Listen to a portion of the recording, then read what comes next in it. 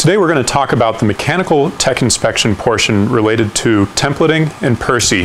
And what we see here is a vehicle that's been stripped of all the bodywork, but we have all the firewalls still in place so that we can test PERSI first. PERSI is a rule set up to ensure that the team has designed their vehicle to meet the 95th percentile male.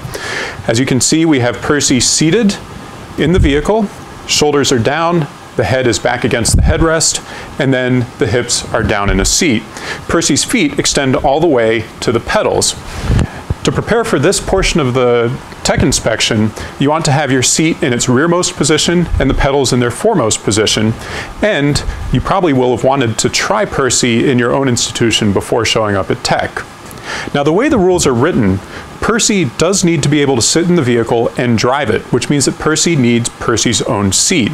Now, practically, sometimes this doesn't really work because all of your drivers may be smaller than PERSI. However, what I'm going to focus on right now is that PERSI does need to sit on something that looks like a floor closeout. Nominally, PERSI would have his own pads and driving equipment. PERSI's shoulders then sit back here, close to the shoulder harness mounting bar. PERSI's head sits against the headrest and can be up to 1 inch forward of the headrest, but no further than that. We'll also look at the headrest and see that PERSI's head is at least 2 inches from all sides of the headrest. Moving forward to the feet, PERSI does have a foot, and therefore at 36 inches forward of PERSI's hip point, you have to have the foot elevated off of the floor and preferably sitting right on the rearmost pedal. In this case, the brake pedal is the rearmost pedal, and you can see that the entire pedal package is in fact sitting in its foremost position. While PERSI is in his driving position, one of the things we do is we check to see whether the driver is in a reclined position or not. The reclined position is based off of PERSI and not off of your drivers. So in this case, we look at the angle of PERSI relative to the vertical, and in this case, PERSI is approximately 50 degrees. At more than 30 degrees, PERSI is in a reclined driving position. Now, the reason that matters is if the driver is in a reclined driving position, then you must have either 2 sets of anti-submarine belts, one of which may be adjusted for your smaller drivers, one of which may be adjusted for your larger drivers, such that at driver change, you aren't spending a lot of time adjusting your sub belts. They take quite a while to adjust. Alternatively, you may have 1 set of anti-submarine belts, but those must have tilt lock adjusters. Tilt lock adjusters, you're much more familiar with them as they sit on your regular shoulder belt. Now, as we look closer at PERSI, what I've done is I've put a bar that extends from the rear roll hoop to the front roll hoop. And what we do is we measure from that bar down to PERSI's head at a perpendicular. And by design rule, PERSI's head must be 2 inches below that bar. Failure to meet this rule is a failure of PERSI. And as the rules are written, that would be a failure to earn a tech sticker. What I have here is the vertical cockpit cross-section. This is a template that's in the rules. You can make your own. The dimensions are given to you in the rule book, and they're very easy to make. We made ours out of aluminum so that it's nice and rigid, and you'll find that the ones at competition are also rigid. To prepare for this portion of technical inspection, again, all padding, seat, and steering wheel can be removed from the cockpit.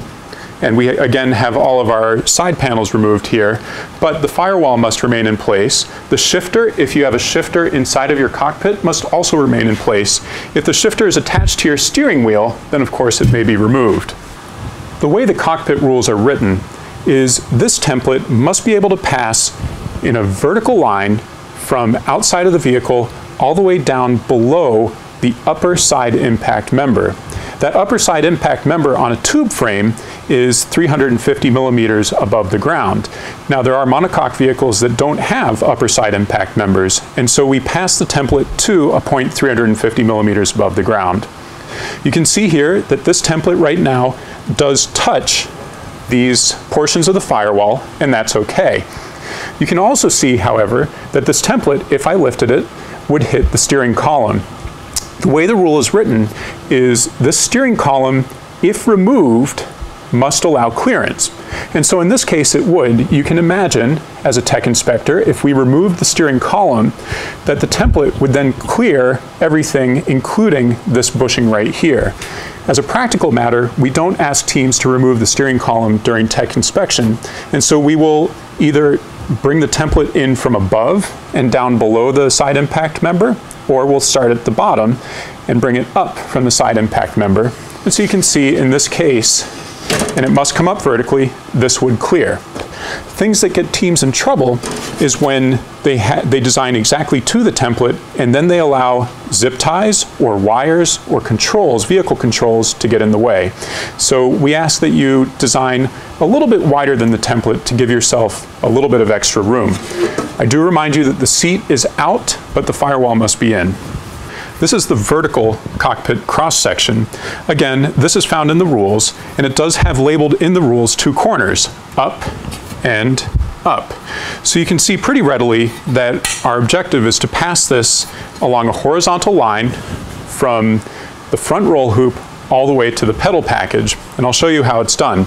Now, for this test, the seat must be in. I'm not going to put it in this vehicle for 2 reasons. First, the seat is very short in this vehicle and it won't interfere, and second, this improves visibility. However, please note that the seat will be in for this portion of the inspection. What we do is we put the template at some point aft of the rear roll hoop, the front roll hoop, and then we pass it forward.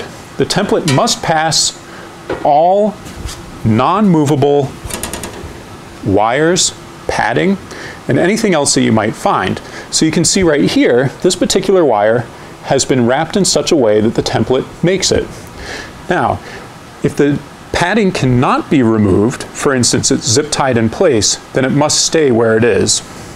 The template will then be passed forward until you reach the steering column, at which point it will be rotated around the steering column and continued on its journey forward. Many of you will have a steering rack under the driver's legs.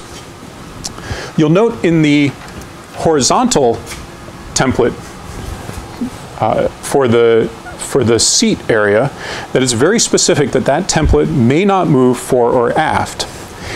For this particular template, the vertical template, we have not written that rule, and so there is a little bit of wiggle room for this to go up and down, but that is at the discretion of the inspectors, and they may decide that you must have this go purely forward. The template is then continued to pass forward, and any time it cannot pass by a certain structure, that would be a potential fail, and it passes all the way to the point where it reaches the pedal package. As the rule is written, it must be 4 inches maximum from the pedal package when it stops, and in this particular vehicle, it reaches almost all the way.